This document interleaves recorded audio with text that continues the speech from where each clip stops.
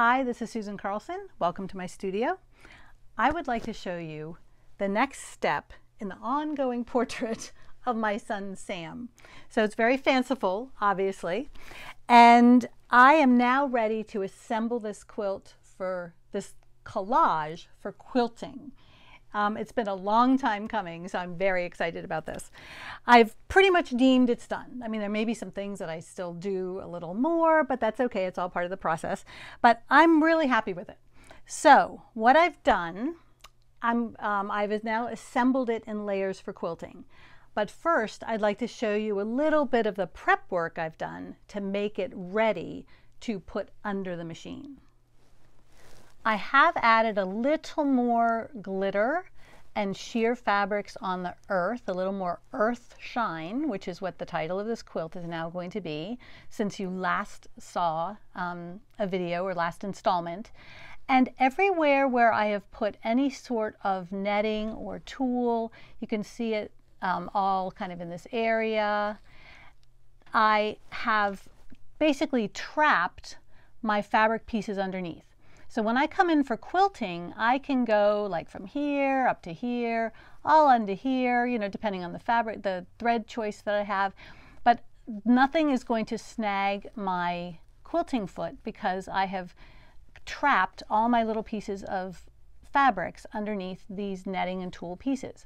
However, there are gaps, areas where I didn't want to put that. And here's just, you know, just the fabric, the fabric collage pieces are glued in here. So anywhere where they're exposed, I have to make sure that they are glued down.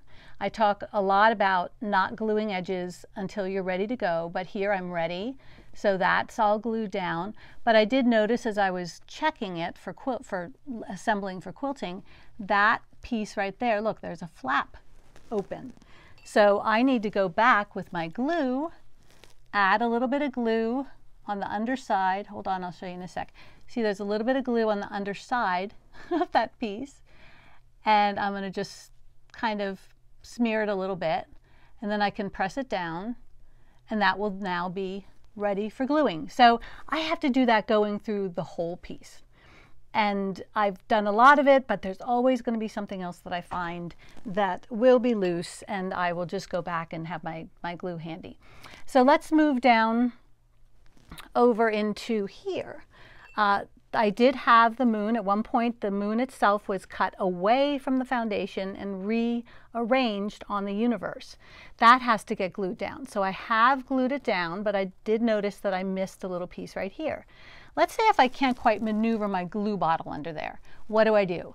I put the glue on my fingernail, and then I just run my fingernail underneath that edge.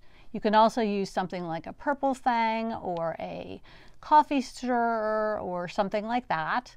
But I kind of get it underneath that top piece. And then when I press it down, it'll become nice and secure again for running my quilting foot over all of this. Once I've double checked all those edges and make sure that everything's smooth and glued down, it's time to assemble my layers for quilting. The top layer is the collage itself, and that right here is attached to its foundation, and I just need to cut away the foundation from the collage above. It doesn't have to be pretty, it doesn't matter, it's all getting covered up momentarily. The next layer is going to be my batting. I have used Warm and Natural batting for many years. I like it a lot. I still use it. There's a lot of other types of battings, especially like thinner cotton battings out. Maybe you have one you like. You use it if you find it.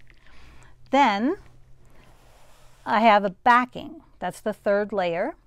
And this particular fabric has musical notes on it. It's a batik with musical notes. It didn't work in the portrait itself because of the coloring, but I think it'll make a really nice backing for this quilt because part of the theme of Sam's portrait is his musical background. I've got my 3 layers. Now it'll be time to attach those layers together so I can get it underneath the sewing machine. I start in the relative center of my piece. In this case, it happens to be this swath of universe, which actually works really well because I can start my quilting here, and then as I move out from that relative center, I can move into, you know, Sam and his face. I can move up into the earth. And so I can really just quilt each of these 3 areas one at a time and then move on to the next. But when I pin, I safety pin baste. So here's kind of the center. I've basted it right like that. Then I place my pins on something this size, about, you know, a finger, you know, I kind of take my fingers, use it as a guide. And that seems to secure it well enough. When I slip it in, I have, you know, right now I've got a board behind it. And I just, you know, pin through all 3 layers, close it up, and then as I start quilting, I start here, I will take the pins out as I move on.